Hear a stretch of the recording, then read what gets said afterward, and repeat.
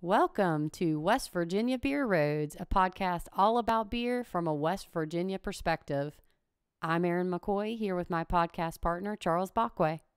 Today we're meeting with two of my favorite folks from over in the eastern panhandle of West Virginia, and that would be Denise and Karl Wagenbrenner, who are the proprietors of Berkeley Springs Brewing Company. So Erin, have you ever been to the town of Bath, which I believe is the official name for Berkeley Springs? Unfortunately, I have not been to the town of Bath. Hopefully I'll get there soon. Well, I hope so too. But let me just bring in our guests right now. Denise and Karl, welcome to West Virginia Beer Roads. Thank you for having us. Thanks. Well, for our listeners to hear and anyone watching that has not had the opportunity to visit the Berkeley Springs Brewing Pub, can you give me your elevator speech on what people will find when they do come visit your all's pub? Prominently, you're coming out into the woods. So that's the first thing you notice. You're driving out of the town, coming out into a wooded area, and we're nestled back in the trees in a beautiful setting. And our little brew pub is very cozy, comfortable. It's a place where people can sit and hang out and make friends, and it's very quaint. And then the offering, of course, is 20 taps of our own craft beer, as well as our house-made kombucha and root beer. Some nice food. We do a lot of freshly smoked meats, fresh sides. We do a lot of beer-infused foods. And we try to keep the food menu rotating almost as much as the beer menu rotates. And it's just a comfortable setting. We have outside seating, so it's very much out in the woods. I understand that two of you are true partners in this business. So tell me, how do you decide how you're going to split up responsibilities? That's pretty easy as far as brewery. Yeah. Most of the pub management and kitchen management.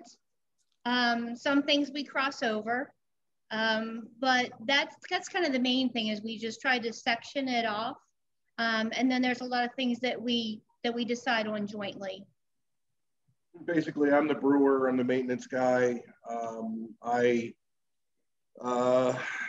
try to coincide or coordinate with all of our employees so that we can get beers canned in a timely manner, and work with her basically to figure out our brewing schedule, what we need to do when, which we're coming around on a little bit more and more every day. We are currently working together to try to just get through these next couple of months, and working with distributors so that we can come out in the springtime pretty much with our feet on the ground running. You've been in the brewery business, technically, I mean the commercial brewery business, since, was it 2015, or when did you get your license? I mean, Yeah. 2015 is when we got our license. yeah, and before that, you guys operated a homebrew and winemaking supplies shop. I would just wonder if you could take me back and kind of tell me how you decided to go from that to become a commercial brewery. Well, that's a long ways back, but that's when I first met you, Charles. Yeah, I remember. You showed up there at the homebrew shop when we were probably about a year, maybe a year and a half into it. Now we started that basically as just a means to get me out of the house and give me something else to do. I was in transition in careers and couldn't do my previous job anymore. So worst part about it was we really got into the game with a lot of dreams, a lot of passion, and really not knowing what we were getting ourselves into at the moment. But it worked out pretty well. I think we started our brewery in 2015, right at the end of the last real recession.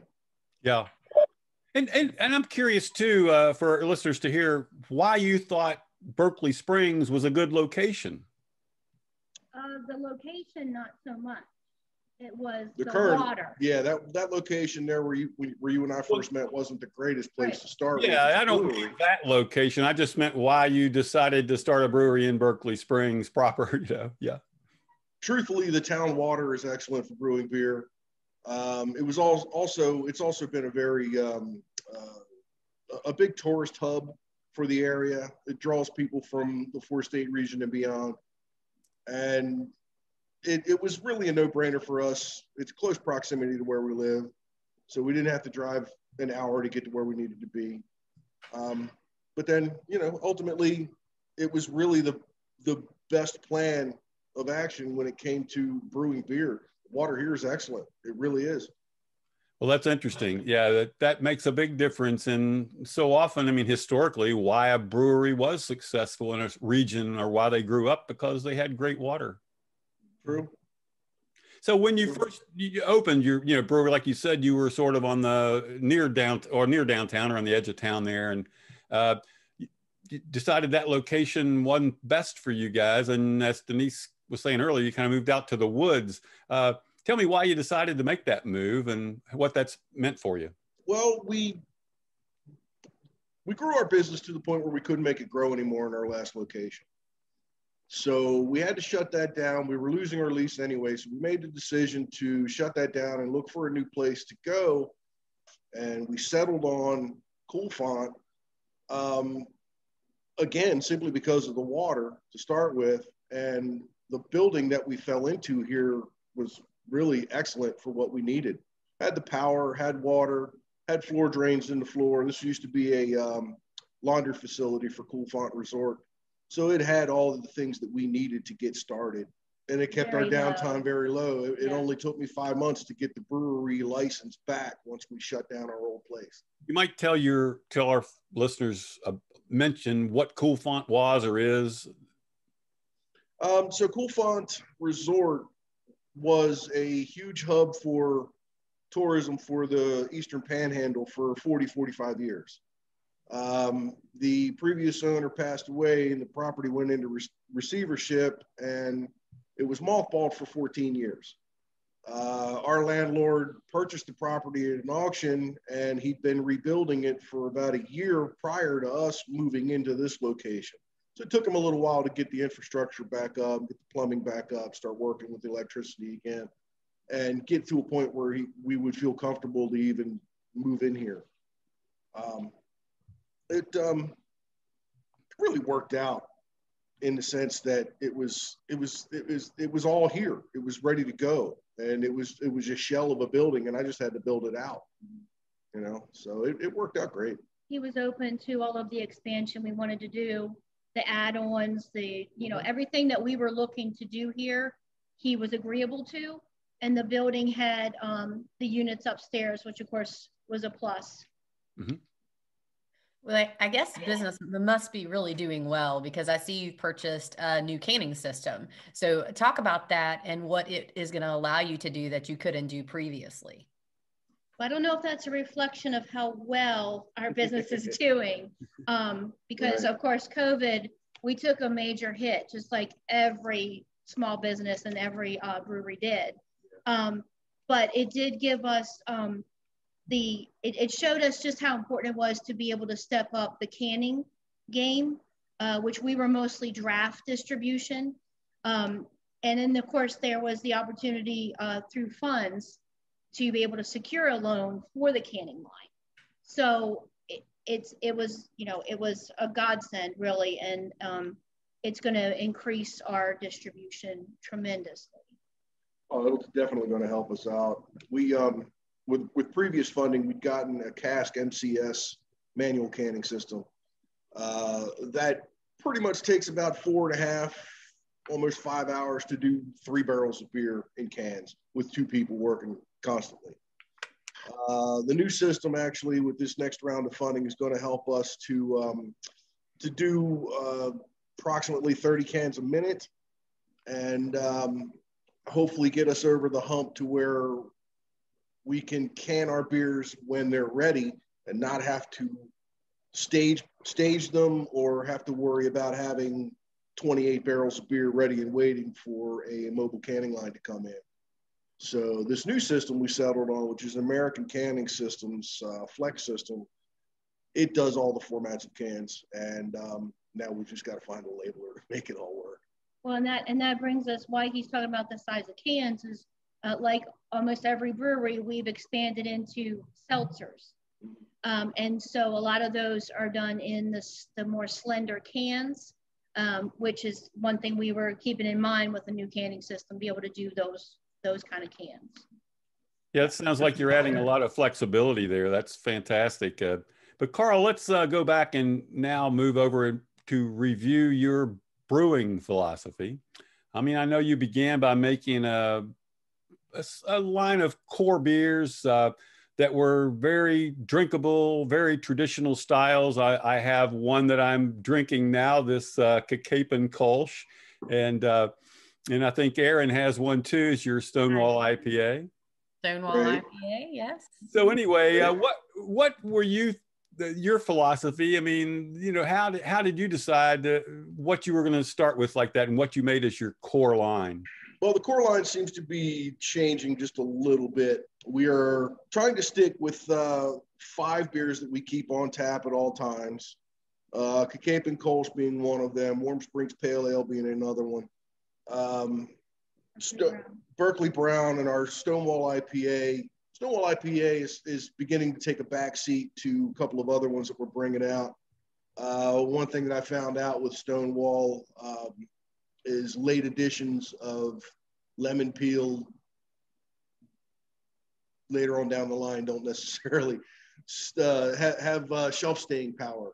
So we figured that out a little too late to the game, but I'm changing things up a little bit. We're bringing out our Lover's Leap IPA, which is going to take the place of Stonewall, excuse me, as far as distribution wise in cans. Now, draft wise, we'll probably still bring out Stonewall for distribution as well, but probably not going to go into cans for the near future. They have to be kept cold. That beer has to be kept cold, just like a lot of New England IPAs do. I think initially the core, we tried to make sure we came out with a few styles that had broad appeal to many different people, and to make those as like you said, drinkable and appealing, because we didn't want to just come out and be like, oh, this is what we do and this is all we do. All we do is sours, or all we do is, you know, IPAs. So we really believe in the philosophy of trying to have a selection of beers that appeal to a mass amount of people.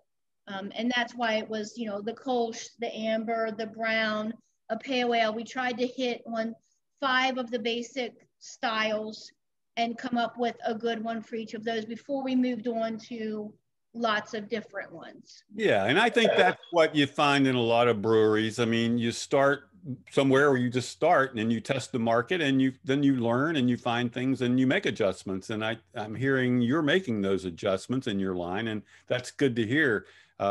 And what would be, just before we leave the core line, what are the better sellers for you guys in the core?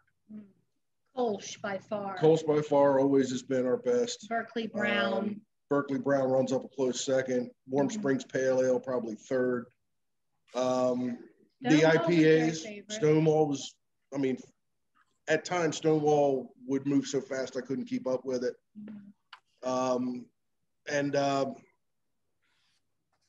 You know, the of course, our apple butter. Yeah, the apple butter ale. We do that once a year, and we try to do enough of it to make it so that we can put it out in distribution. This past year, however, we had a late frost. We were not able to get the apples that we needed to at the time that we needed them, and you know, of course, we had to bring that beer out really late. But we still had it. We still brought it out, and people still loved it, and I'm still getting calls for it. So, you know, it's one of those great things. I love to have the beer really hit the market and hit strong, and people left waiting and wanting more. So. Well, as far as I know, you're the only West Virginia brewer to make gluten-free tea beers. Yeah, the gluten-free tea beers. Yeah. Tell me about how you did that. That's got to be a great story. Well, can I tell her? Yeah, go ahead, babe. Okay, so the tea concept was a spinoff from the kombucha. So I had been developing many different kombucha recipes, and we were talking, we had customers who would come in and not only ask for gluten-free drink options, but they were asking for gluten-free food. And so we started talking about it and thinking, how can we offer something? And, let's do something different. So we don't believe in using a lot of artificial flavors at all. So, I just we just talked about it. And I said, well, what if we used some of the teas that I like and we use that for the flavor? And he said, yeah, we could do that. So we took, one of my staples was the Mandarin Orange Rooibos, and he developed a recipe using white sorghum. And then that was our first one. Yeah, and then I really like green tea. So I had been doing some green tea kombucha, and he took that and it came out as a sour. And that one's not gluten-free, by the way. That's not gluten-free. And then, of course, the other ones were just using like blackberry tea and Earl Grey tea. And the Earl Grey tea was probably the most fun as an experiment, because we had no idea how that was going to turn out. Because when you drink hot Earl Grey tea, the flavor that comes through in the seltzer with the tea beer is way different. But it was so refreshing and like lemon lime, but very, very refreshing. And so the test batch of that, we were so nervous. And then the test batch, we tried it and we're like, that is so good. And the blackberry is the same way. I mean, blackberry is just a staple berry of this area. So we had to do a blackberry. And they were we experimented with them and they took off. And we were said, okay, so here we go. And then late last year, we experimented, we did a peach. Yeah. So basically it's not necessarily a tea. I found it's called a tisane, but it's a dried fruit blend. So kind of the same concept. We're using the dried fruit to extract the flavor rather than tea. But it came out really, really, really nice. So it's kind of a mixture of not using fresh fruit, but not using artificial flavors either. I was just going to say, it's definitely an unusual product for a beer brewery. I'm curious to see, what's the public reaction been for you all? Well, the product itself has been very well received. The problem we had initially with distribution was because we called them tea beers, so tea drinkers got it, but if they weren't necessarily beer drinkers, they would shy away. If they were craft beer drinkers, they didn't want anything to do with it because they didn't consider it real beer. So we're kind of in a bit of a transition right now where we're rewording the labels for those cans. In-house, no problem. We can sell it all day long. They'll grab the cans. They don't care what's on the label. But to put it out in distribution, the marketing side of it was tough. So we're basically turning a lot of those from being tea beer to what we're calling our seltzers with tea. Okay, so you're transitioning the name, but you're still going to continue to make. So we lump them all into one classification as far as the tea beers go. Okay. But we are trying to differentiate now. So we've got a couple of them that are going to stay tea beers, like the sorghum, the green tea that's made with malt, and then the others are going to be labeled and marketed as seltzers. Yeah. Okay. Well, Charles and I have blackberry tea here. I'm glad you do. We would like to crack open and taste, and would love for you to describe it as you perceive that the customer should expect it to taste as we're tasting it. And then in addition, if you could just talk about, I know you've already kind of mentioned a little bit, but if you could talk about some of your more popular tea beers or the ones that you're transitioning to your seltzer line, that would be great if you haven't already touched base about it. Sure. Well, you're opening and pouring the blackberry. That was one that came about with a minuscule amount of experimentation. Basically, we just had to have a fermentation or a fermentable, and we added tea to it. And the fermentable was simple, very simple. So as anybody knows seltzers, it's just sugar. That's all it is. It's corn sugar. But the flavor that's coming through, the blackberry flavor, I think it's very thirst quenching, which I don't get when I drink seltzers, because to me seltzers have a lot of artificial flavors. They taste fake. And they taste fake, but they don't necessarily quench your thirst. Now maybe that's intentional because you just keep drinking more. But with the tea beers, you drink that and you actually feel satisfied. Your thirst is quenched, but then you have a great flavor and you have a modest amount of alcohol. It's very aromatic. You definitely get a lot of blackberry out of that. Yeah, Denise, I'm curious on the ingredients when it's got. I mean, it has blackberry and blackberry tea, but I mean, when it says tea, does that mean it also has the tea leaf tea and not just an herb of a blackberry something? I mean, correct. Explain that.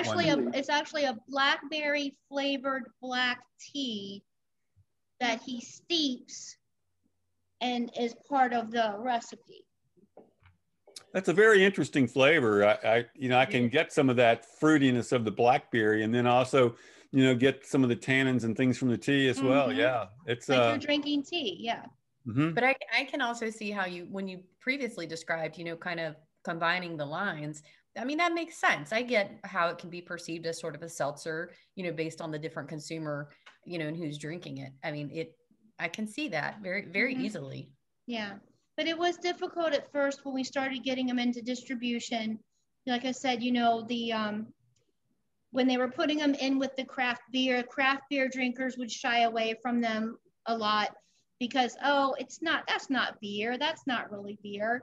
And then the seltzer drinkers were not looking in the beer section for them. Right. And for label approval for those, we had to actually have them tested as seltzers. Yes.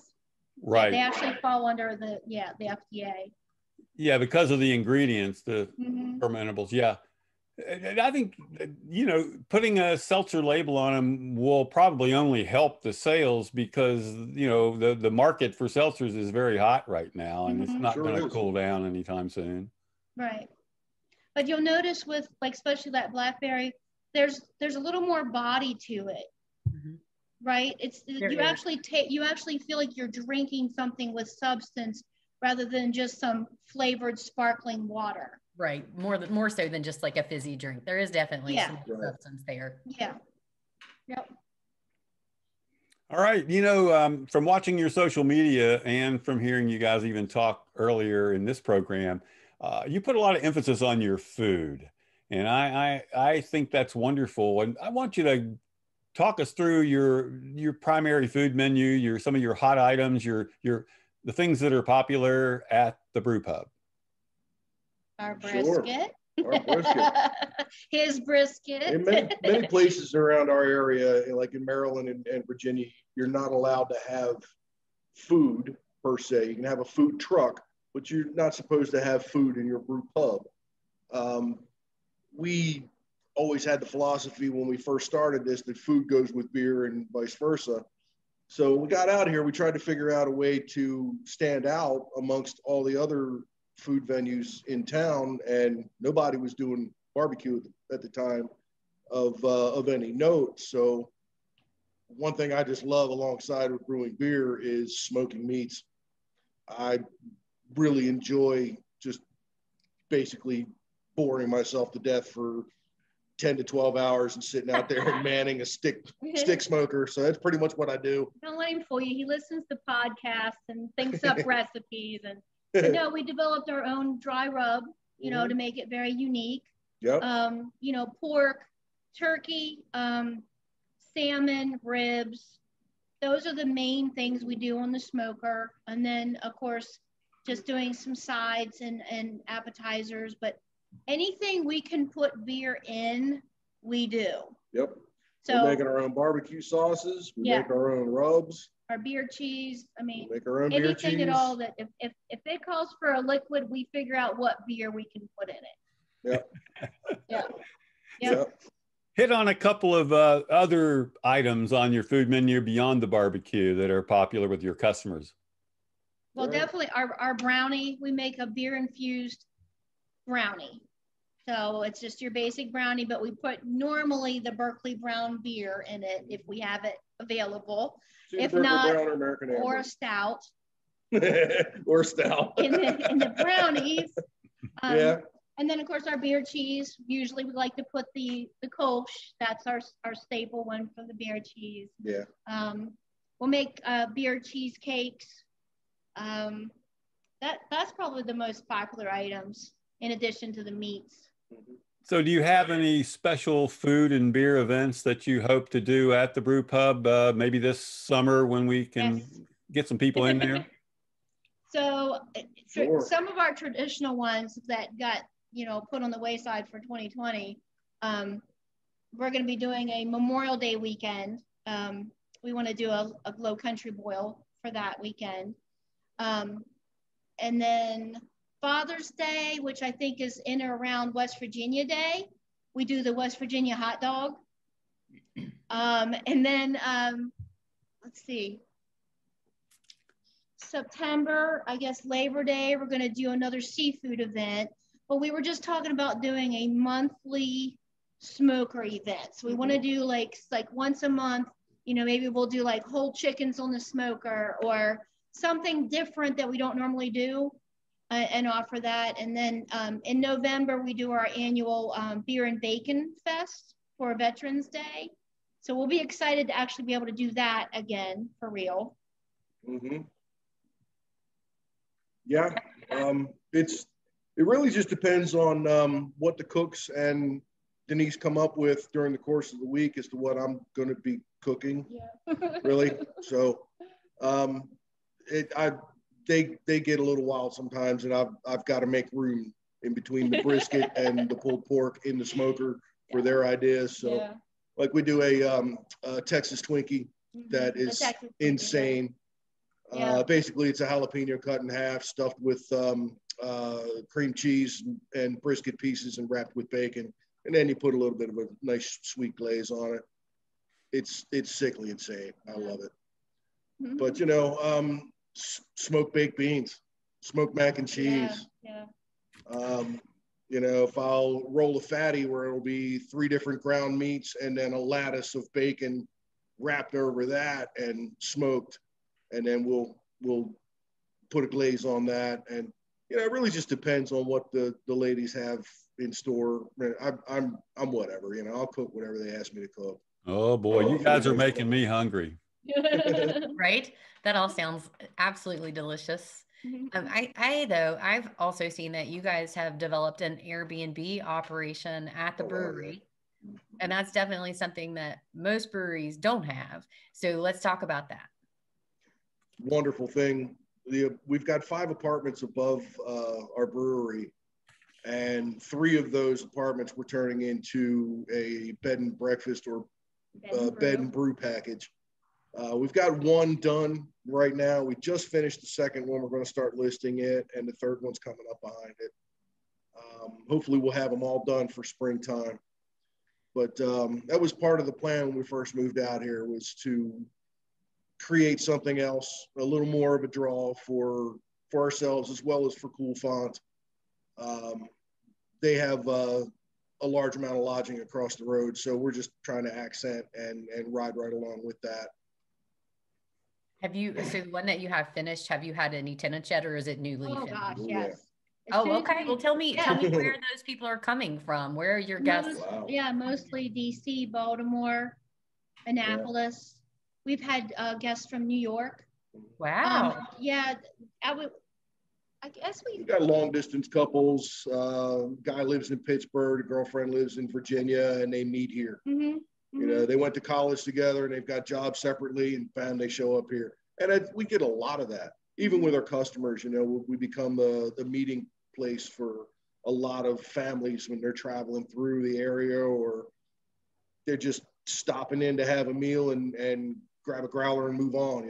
Yeah, that's my favorite thing, to have like multi-generations come in, where we've got, you got the grandchildren and the children and the grandparents I love to see that. It's just, it's amazing to have them all come in and sit down, and they all find something to drink and eat, you know, and that's why we wanted to make sure we kept our drink offerings and our food offerings universal like that, so that anybody coming in, you know, whether they come in and say, well, I don't really like beer, we're going to turn them on to the tea beers, or kombucha or root beer, whatever. Yeah, we make our own house-made root beer for the kids. Kombucha as well for the kids.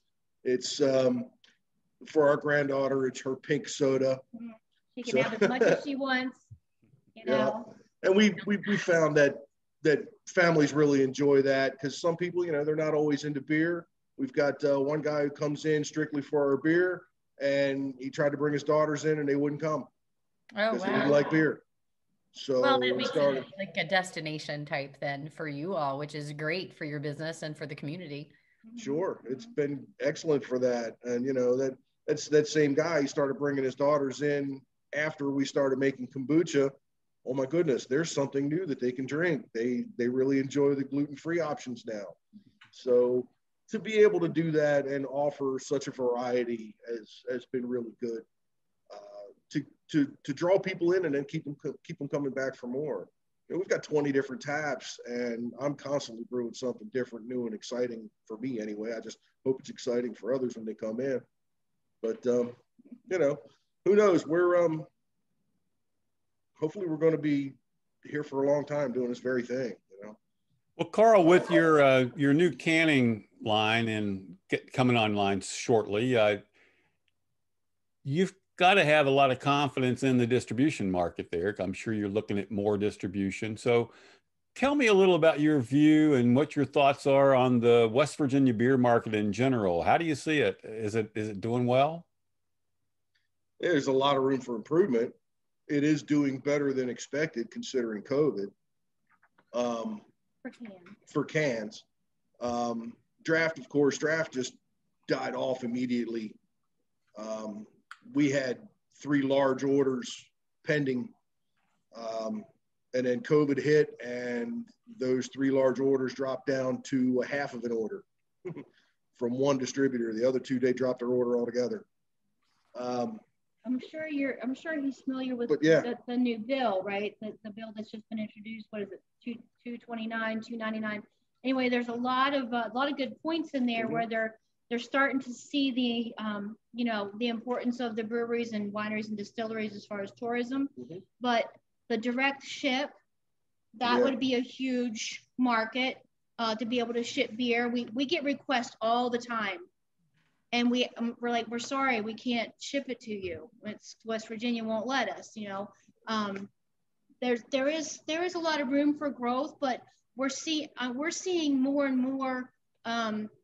Restaurants are starting to open up more to the idea of either draft or cans of craft beer as a way to stay connected to the local breweries, and to be able to offer something different. So I'm seeing that a little bit more, not just package stores, but restaurants that are starting to consider, if they don't want to put a draft system in, they'll at least consider bringing in cans or bottles of local beer.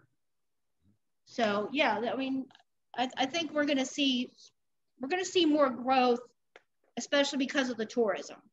One good thing you're seeing is that we didn't see a whole lot of breweries go belly up in West Virginia. That was really good. I was really happy to see that. I really thought there'd be a lot more. But then here on the backside of COVID, we're starting to see a lot more breweries in planning in the 4-state region. So in our area, you know, we're not in the meat and potatoes of West Virginia. We're in the Eastern Panhandle, spitting distance with 4 states. And we're starting to see a lot more tourism just for beer in the 4-state region. And there's 3 breweries in planning in the area, plus one just opened up here in town. Right. So yeah, it's looking good in that sense. Now everybody's waiting for COVID to lift and have restrictions lifted again so that we can get back to draft sales. But I think we're still a good 6 to 8 months away from all of that happening, I believe. But you know, it just, as a state of West Virginia beer industry goes, tourism is going to be where it's at.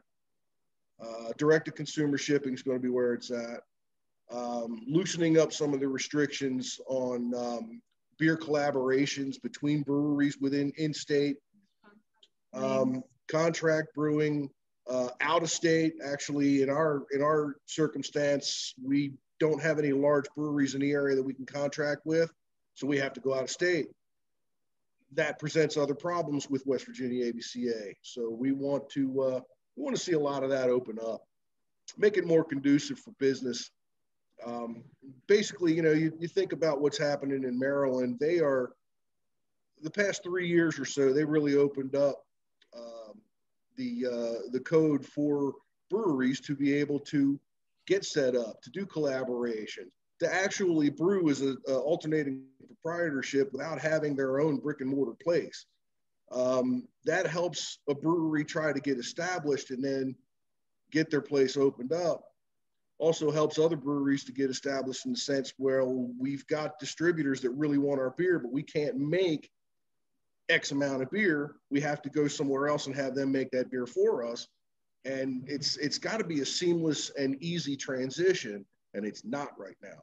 It's pretty tough for breweries to be able to collaborate and work together, in the sense that, you know, West Virginia really shouldn't care where the beer's being brewed, as long as they get their taxes, as long as it's being sold within the state of West Virginia, and they're getting paid for it. Yeah. We really hope to see some of that change. There's been a lot of changes over the past 10 years since we got our license, but 10 years or so, there's a lot of big changes have happened since before we got our license. And it's been piecemeal. It's been slowly trickling in. And, you know, there's a lot of reasons for that, but I think we're on the right direction. We're in the right direction. And hopefully we'll be able to get on a more even playing field, not only with other states, our surrounding states, but also within the state as far as wineries, breweries, distilleries, and cider makers, all of us being able to play evenly. It's not the way it is right here in West Virginia.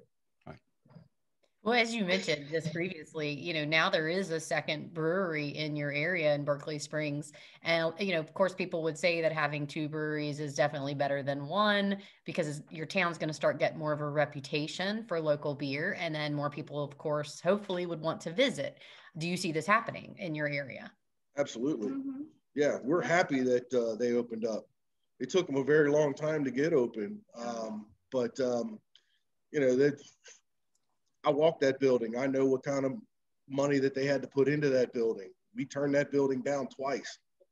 It was a big project. My pockets were not deep enough. But it's a different feeling too. A whole different atmosphere. Totally different atmosphere. Being in town and the way they're set up. And then of course, you know, us being out here in a wooded, more resort area. So it's two very distinct styles. And even we'll have people come and they'll compare our Kolsches. They'll compare, oh, well, they have this IPA and yours is this and that. So it's kind of fun in that aspect that when we were the only one, those people who didn't have anything to compare us to, they could come in and be super critical. And now like, oh, there's another brewery. Oh, it's the same way there. So, you know, it's kind of helps us not, you know, it's like, see, it's not just us, you know, so, you know, it's really hard because when we first opened, as far as locals, the locals did not know what to make of us. They had no idea what we were doing, why we were trying to do it. Like, why do you got to make beer? There's Budweiser. Like, they just didn't get it, right? So our customer base was really the tourists and the weekenders who found us and they were like, hallelujah, you're doing this in this little town, you know? And then, so a lot of those locals have now come around. They'll either have come in and checked us out, tried some of our beer, and either come in to eat and everything. But yeah, having something to compare has been wonderful. You know, since we've been here, there's a distillery that's opening up in town. There's a winery that's opened up about a half a mile away from us. The new brewery, Cape and Mountain, they've opened up, and it's become more of a tourist destination for that reason. It's really like it's really opened our eyes to what the town actually goes through to bring tourism here. You know, we were outsiders looking in. We really didn't have a clue, and now we have a much better understanding as to what it takes to bring those tourism dollars here. And you know, to be honest, if they're going to come see us, they're going to come see them, and vice versa. And we see that all across the board. And on that note, you know, with everything as far as tourism coming to the area, how do you think that impacts your future plans to grow your own personal business in conjunction with that as a whole for the community? I think it's going to be excellent. Yeah, it draws more people, draws more money to the area, draws more attention to us and to our area. We had more real estate sold here during COVID than ever. Yeah. The real estate market here exploded because of people who, on the news, they saw we were the only state that wasn't in the red. So guess what? They all came here. Right. And they found places to stay. They found houses to buy. Well, you know, our goal has always been to grow and become a 4-state regional player. We've still got our sights on that. This year, of course, put us back, but we're still plugging along, trying to go after that. You know, I'm not 30 years old anymore, and this is it for me. This is my end game. We've put all of our eggs into this basket and then some, and we are hopefully going to turn this into something that's going to outlast both of us. The labor pool around here is pretty shallow. So it's really tough to find good people. It's tough to find people to help you get over that hump so that you can move on to the next thing. You know, when you're stuck brewing the beer and cooking the food and working every weekend and every holiday, you burn out. I started this game thinking, hey, I'm going to be able to do this, this, and this, and this, and then she's going to do this, and this, and this, and this, and then come to find out all those hats get to be very heavy. So it's tough to wear all those hats at the same time. Well, but as far as growth goes, you know, we're still pushing along. We've got some great people we found along the way, and that's still going to keep going. We're still going to find good people. We're still going to be pushing into distribution channels in Maryland, West Virginia, and Pennsylvania. And we are still going to grow as long as we're able to continue this slow, progressive trajectory of growth that we've been on. I think we're going to be all right. I think we're going to be fine. Plus, you know, all the other things that are happening around us only help us. You know, tourism, Cape and Mountain, or Great Cape and State Park, Cool Font Resort, all of that just adds to the people coming to the area. More people are here, more people want to buy our beer. Another thing that I focus on when I go out and, because I've kind of become our salesperson, or pretty much like I'm like the link between our distributors and us. I've been focusing a lot on cross promotion. So going out to local businesses or businesses where our distributors go to and figuring out how we can cross promote. You know, you carry our brand, how can I promote you? We'll send people to you, that kind of thing. So that's huge. And it was something I think that had kind of got away from a lot of businesses prior to COVID. COVID hit, and all of a sudden it was very important to support local and to support each other, you know, and that's what we'll continue to do. Yeah. Yeah. And, you know, you talked a little bit about that. I know we mentioned your canning line. I specifically want to ask just about West Virginia. I think Charles is going to touch on maybe some other regions in a minute, but how are you going to handle getting more distribution across West Virginia itself? We already have statewide distribution with our two main distributors of West Virginia, North Central and Joe's Globe. And it's been a little slow. You know, all the distributors, they focus now on their core brands. They're the ones that actually keep them in business, the big boys. And a lot of us have actually fallen by the wayside. We gave up a lot of our self-distribution rights, except for in our local area, just simply because it's just too much to handle, you know. So the problem was when we had, before COVID, we had statewide distribution. We've had it for a couple of years now, but we're pushing out a lot more beer a lot faster. There was a lot of draft. There's a lot of draft going out the door. Now it's all cans, and shelf space is a premium. Cooler space is next to non-existent. Yeah. You know, and you got to be a local brewery with impeccable New England IPAs that only have a shelf space of 30 days to be in a cooler, you know, and that's been the toughest thing for us, being that we're so far away from everyone else, you know. So to be able to offer what the distributors could sell in the quantity they needed it in a timely manner was difficult at our current size and with our limited canning abilities. So yeah, working with a mobile canner had its problems. Yeah. So our focus now is we've already started reaching out to the distributors to let them know, okay, we're going to have a new canning line. And this is the 3 beers that we're focusing on.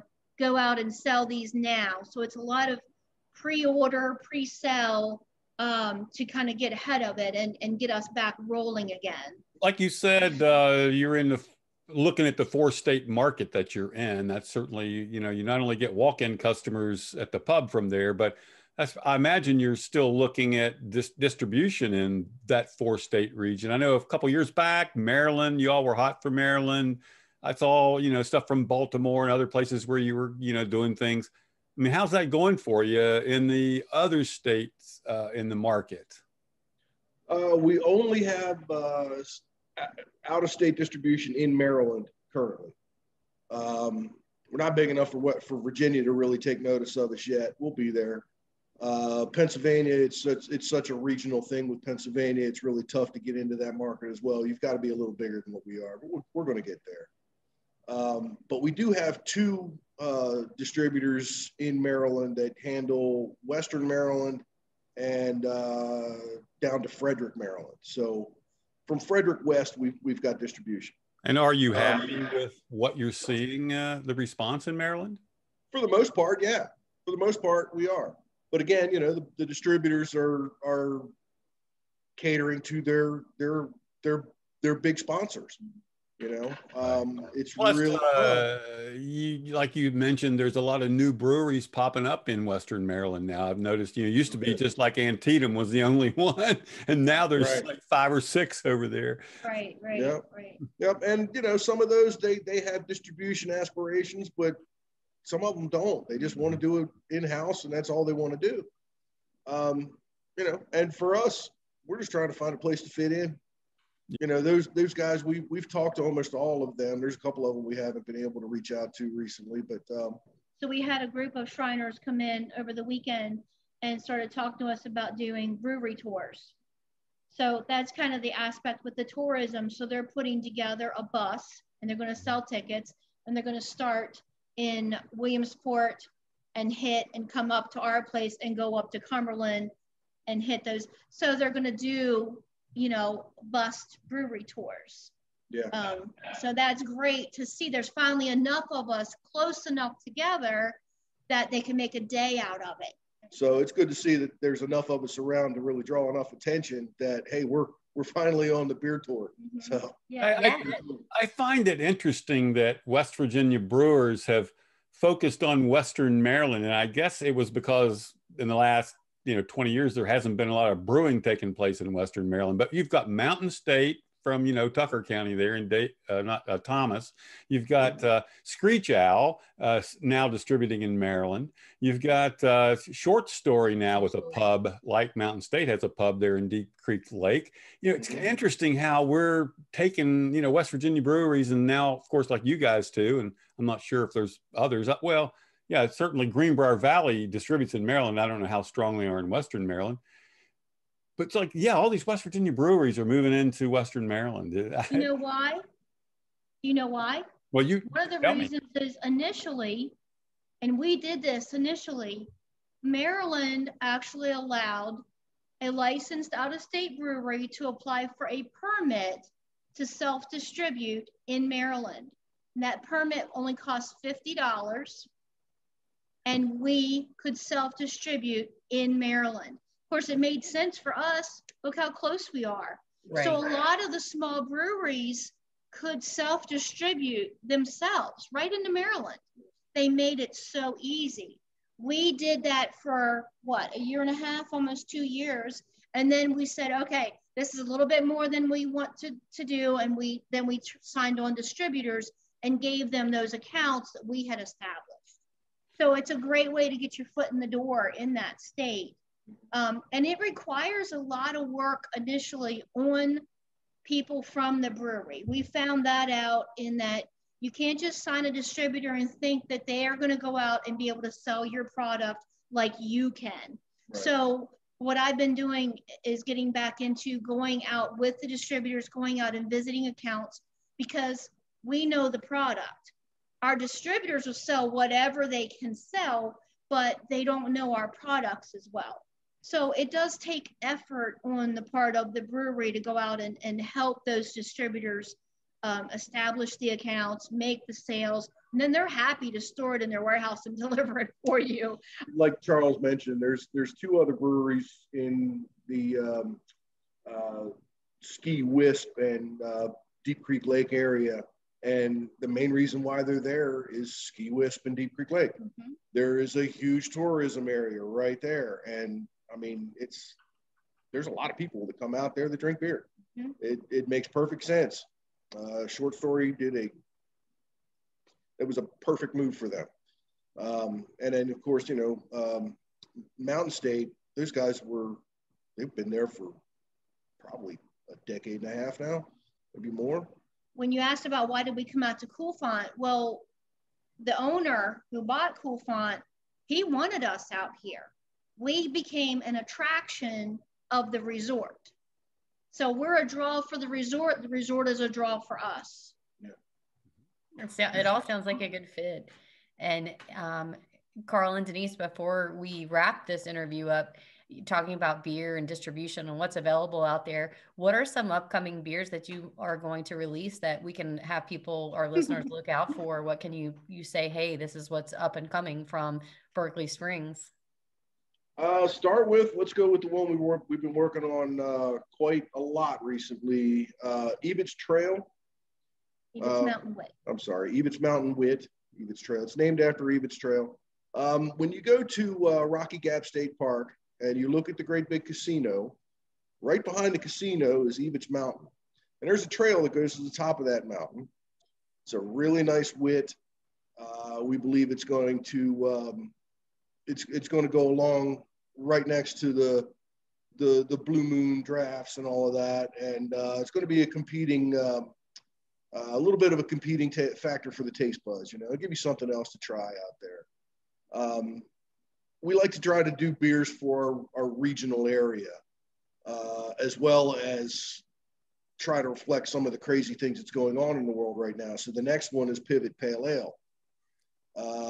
Every time you turn around, you turn the TV on, or you listen to anything on the internet, any news source, it was always pivot. We got to do this. Pivot. We got to do that. Especially in the brewing industry, they use the word pivot like constantly. Everywhere. So he was working on a new IPA recipe. So I don't know what to call it. I said, I think we just need to call it Pivot, because that's all we've done in 2020 was pivot.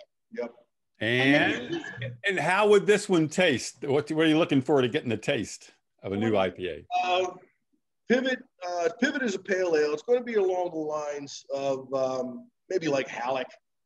I'm looking for a real piney note with strong malty backbone, kind of like on the edge between pale ale and IPA, and try to appeal to more of the bitter taste buds, the West Coast style IPAs. something that's going to be a lot more shelf stable as well. So we're looking for something that we can put into cans and is going to be able to stay on the shelf for some time. And we're trying to turn a few other heads with our seltzers as well. So we've got a couple of other flavors we're trying to bring out with those as well as the Earl Grey and the blackberry. And he's working on a line of sours, because predominantly we haven't done much in the line of sours. So we're working on maybe 4 or 5 different flavors that will be I used to say if I chased every trend, I'd do nothing but chase my tail. And apparently that's what I have to do, is chase all the trends anyway. So a lot of breweries are doing the fruited sours, and we're just jumping on the bandwagon, and we're calling it the Snallygaster series. The what now? Snallygaster sours. Okay. You'll have to Google it and look at the picture of some of the drawings of Snallygasters. Okay. So the Snallygaster, it's a silly name for a silly beer. It's a beer that really should not be, but it's an American thing. We bastardize everything we touch. So it turned into a really cool beer. And it's just something new that we're trying to bring out to go right along with that trend of the fruity sour. Yeah. So the first one came out is with raspberry puree. It's actually raspberries that we picked out of our backyard, but sitting in my freezer for about 2 years, and I boiled it all down and added it to 11 gallons of beer. I sold out of it last weekend. Yeah. And I got people bugging me for more. Yeah. So we're going to be making a lot more of that, as well as experimenting with different purees and flavors as well to go with it. But the base beer is basically going to be the same. And we didn't touch on the alcoholic kombucha. So we did our first batch. We've been busy this past year. Of alcoholic kombucha last year. We turned the Mandarin Orange Rooibos kombucha into alcoholic kombucha, and that's been a big hit. Mm-hmm. So there'll be more of that to come. And I like experimenting with herbs and different teas. So there'll be some more tea beers for sure. Yeah, I took our Mountain Man Martzen and took 10 gallons off of a batch that we made, and I threw a SCOBY in it. And it came out different. I wouldn't say it's amazing. It's not my cup of tea, but other people love it. It's just my flavor profile is a little different, I suppose. But, it's just something different, something new and exciting I wanted to try and throw out there. We're doing all of our teas, as well as starting to do some hop-infused tea beers as well. Mm. So that's a totally different thing. I'm still working on that. Barrel aged beers. We're bringing out some barrel agers. We've had them in bourbon barrels over the past year and a half, almost 2 years for one of them. And I'm starting to do some of those 22-ounce bombers, only sold here in house. And we're really the ideas change weekly. She'll come up with something. I'll come up with something. The bartenders come up with something. The cooks come up with something. Hey, I want to cook this. Can you bring me a beer for this? Okay, I don't have anything on tap. Well, when can you get it done? Well, it sounds like you guys have some really great ideas. I know I look forward to it. I'm sure Charles and all of our listeners definitely do as well. So, Charles, back to you. We're going to wrap this up now. These guys, Denise, Karl, you guys are amazing what you're doing, what you've built there, the new operation at Cool Font, how it's Airbnb, it's a wonderful barbecue restaurant, it's all these beers, it's kombucha, it's seltzer, it's amazing what all you're building there. And I think you're going to be a mainstay of the local tourism industry for many years. So I want to thank you guys again for joining us today on West Virginia Beer Roads. Thank you. Thank you so much. Yeah, thank you all. Good luck. Thanks, Aaron. This brings us to the close of another podcast. Remember, you can subscribe on Apple, Spotify, or your favorite podcast host. Thank you for listening to West Virginia Beer Roads. West Virginia Beer Roads is a production of BrilliantStream.com.